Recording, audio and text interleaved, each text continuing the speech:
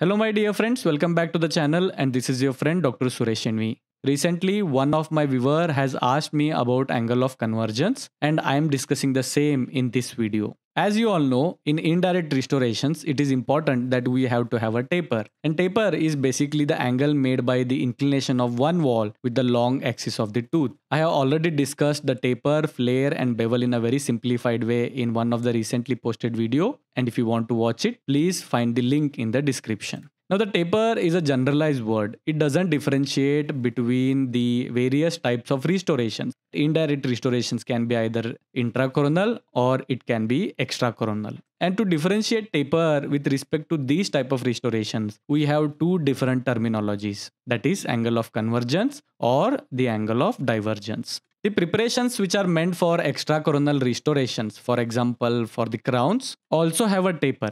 For example, in this image, you can see that the mesial and the distal walls are convergent towards the occlusal surface. And if you project these convergence, these two projections will meet at specific point and they will form an angle. And this total angle formed at this junction is called as angle of convergence because these two walls are converging. And if you draw a line in the center, which is parallel to the long axis of the tooth, this total angle will be split into two halves. Each half will then represent the taper.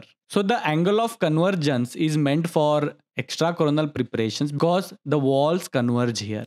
Whereas in the preparations which are meant for intracoronal restorations, for example inlays, the walls diverge toward the occlusal surface. For example, in this image, you can see the buccal and the lingual walls is diverging towards the occlusal surface. So if you project these two angles towards the pulpal side, they are going to meet and form a total angle, and that angle here is called as angle of divergence, because the walls diverge in intracoronal preparations. And if you split it in half, then you get the taper for each walls. So that was the angle of convergence and divergence. And in general, the angle of convergence or divergence will range from 10 to 12 degrees total.